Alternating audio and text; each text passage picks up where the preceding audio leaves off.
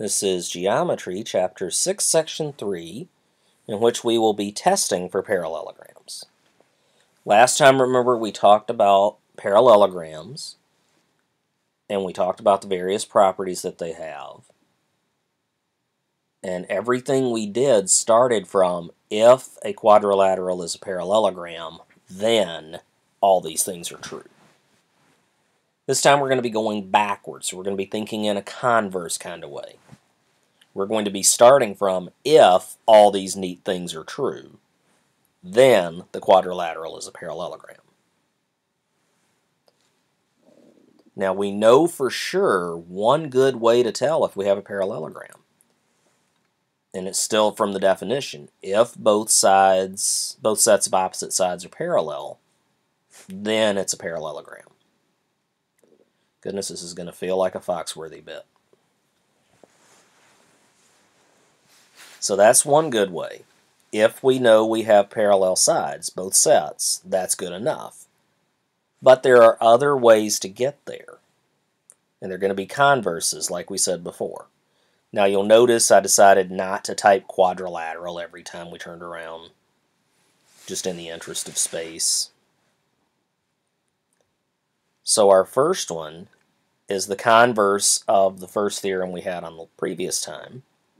If both pairs of opposite sides of a quadrilateral are congruent, then the quadrilateral is a parallelogram. If you're looking at congruent sides on both sets, that's good enough. Same thing with the angles. If both sets of opposite angles are congruent, then it's a parallelogram. If the diagonals bisect each other, then you have a parallelogram. Now, here's a new one, though. If you have one set of opposite sides that are both parallel to each other and also congruent to each other, then your quadrilateral is a parallelogram. That one's kind of an interesting one.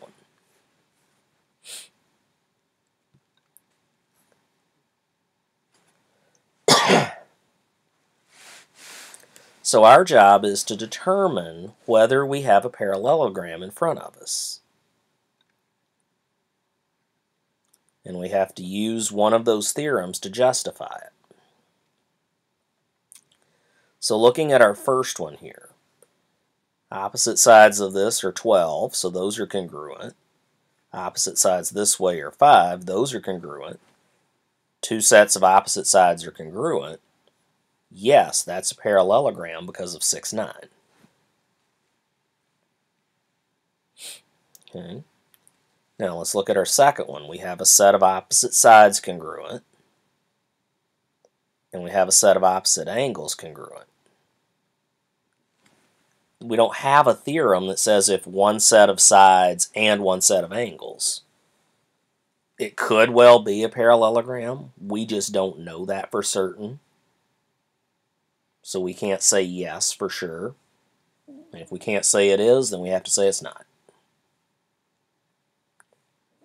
Now consider this last one. This is a doozy.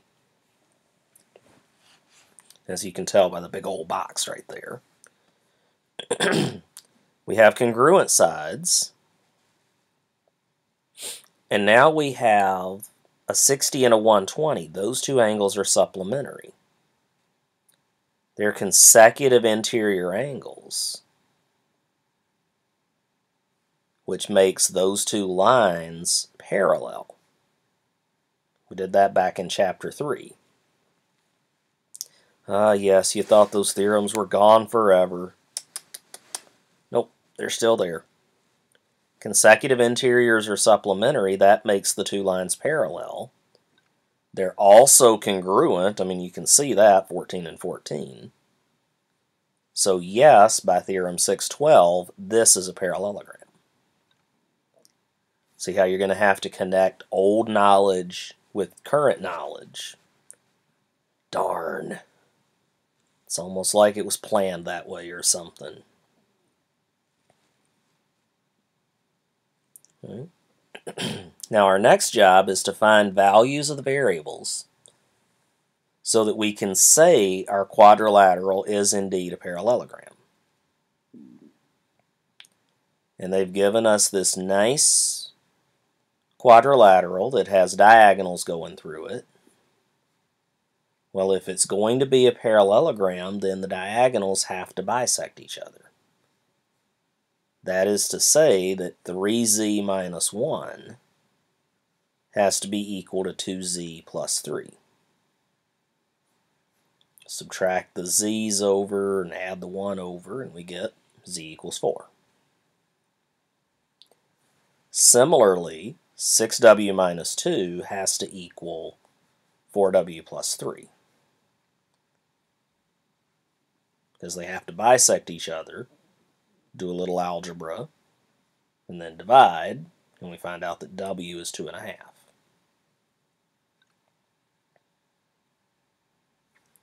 Let's look at another one here. We have another quadrilateral. Well, we need to know that opposite angles are congruent, because that would be enough to get the job done. So I'm going to start with the easy case. 7x is equal to 56, and a little division. And then the opposite one, the other direction, 5y minus 26 is equal to 4y plus 4.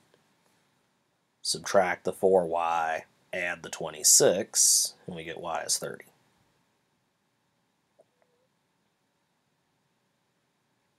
Okay. One more problem to look at. And I purposely left my work on the page for you so you didn't have to write all that down. But the idea here is we need to decide if we have a parallelogram, and they want us to use the distance formula. Well, if this is going to be a parallelogram, then what has to be true is that the opposite sides have to be equal. So AD needs to be equal to BC. So I did the distance formula for AD. 3 minus 1 squared plus 3 minus 0 squared. Do a little arithmetic, and I got the square root of 13.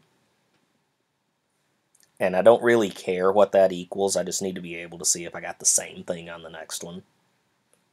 BC, 8 minus 6 squared, 2 minus negative 1 squared. And sure enough, they're both square root of 13, so that's a good sign. AB, 3 minus 8 squared, and 3 minus 2 squared. Square root of 26, and again, I don't care that that's 5 point whatever, I just need to be able to compare it to the next one. And as you can tell, CD also comes out to the square root of 26. So since both sets of opposite sides are congruent, that tells me I have a parallelogram. And I even cited the theorem just to back myself up a little bit, justify my answer. So we used the same ideas as the previous lesson, but we went in converse fashion. We started from if these neat things are true, then it's a parallelogram. Okay. And as always, if you had questions along the way, hopefully you jotted those down. Bring those in with you and ask them, and we will see you in class.